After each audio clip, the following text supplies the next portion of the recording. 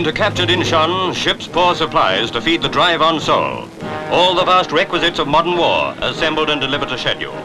And at nearby Kimpo airfield, huge troop carriers and 66 flying boxcars land with reinforcements within 24 hours of its capture. Within a few days, 9,000 men completely equipped join the big offensive.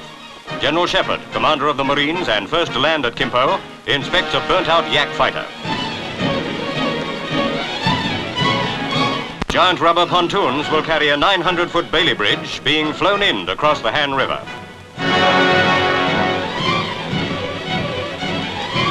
On the south front, the Argyll and Sutherland switch to the offensive as the pincers start to close.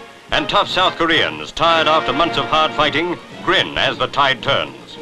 Nearby, on Taegu airfield, Australian Mustangs bomb up to spearhead the breakout. From some deep-hidden source, exhausted men find the little extra that makes a man, and they turn to rend the aggressor.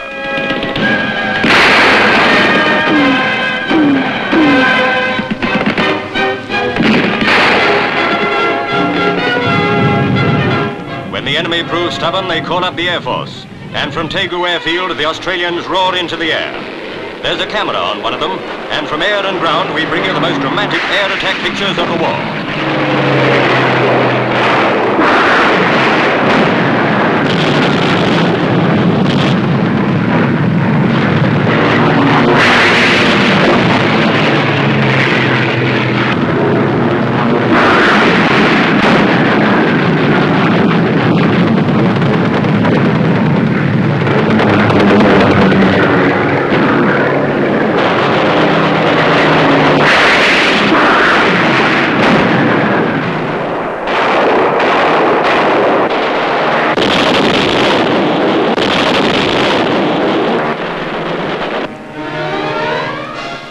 Up north, the AMTRACS move towards the Han River.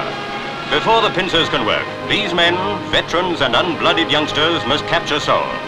Barrage has prepared the way, but as they cross the wide river, they'll be a sitting target, and so will our cameraman, who goes with them.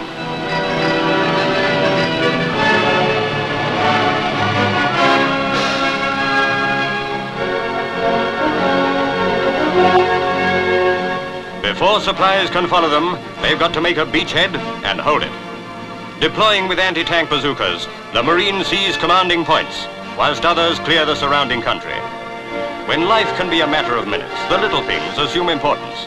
Living the fleeting moments seems more important than life itself. Back to base, the prisoners begin to stream. Sometimes they carry hidden grenades.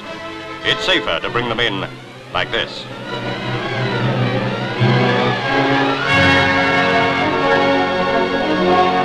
They're dressed like the civilians in this strange country, and the man who shot at you next moment becomes a peaceful citizen, merged in the background and ready to hit again when you're off guard.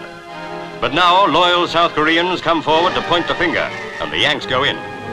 One fanatic with a machine gun can do a lot of damage, perhaps even hold up a timetable and endanger the lives of hundreds. The tape that binds him is just strong enough to delay a sudden break for liberty.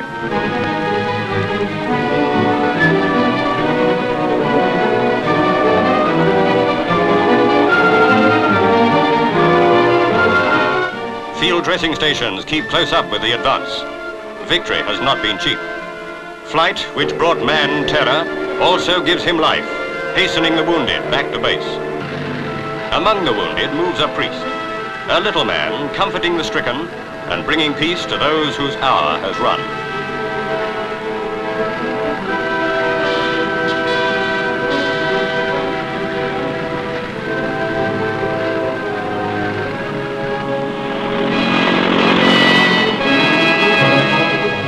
Badly wounded, blood from their homeland brings life, replacing the blood they so freely gave that freedom might live.